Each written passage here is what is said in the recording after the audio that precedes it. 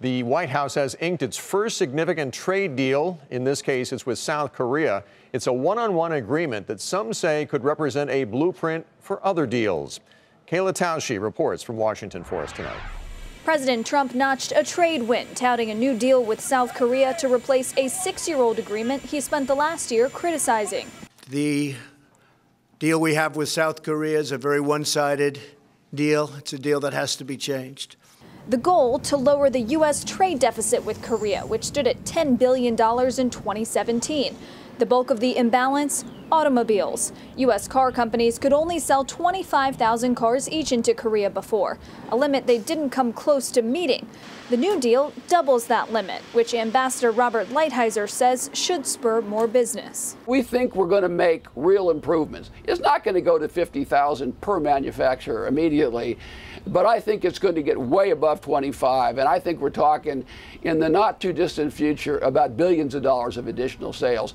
And I would say that other countries do sell in there, and we have the kind of products that they'll buy. The White House says there are new cuts to regulation in Korea and a side deal combating currency manipulation, as well as new caps on how much steel Korea can send to the U.S. That's in place of recently announced tariffs.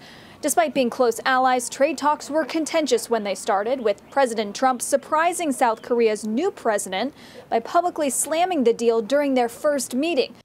Our trade deficit with South Korea has increased by more than $11 billion.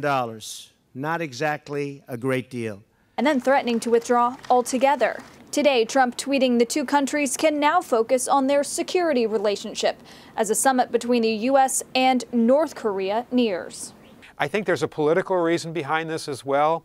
As President Trump thinks about his meeting with Kim Jong-un at the end of May and reflecting on what's just happened, this surprise visit by Kim to Beijing, South Korea and the United States could not afford to be in a trade fight with this big strategic event ahead of us. And I think that's probably another rationale for what happened over the last 24 hours.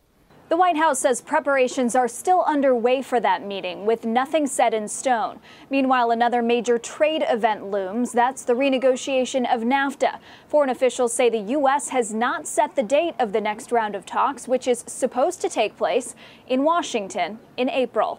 For Nightly Business Report, I'm Kayla Tausche at the White House.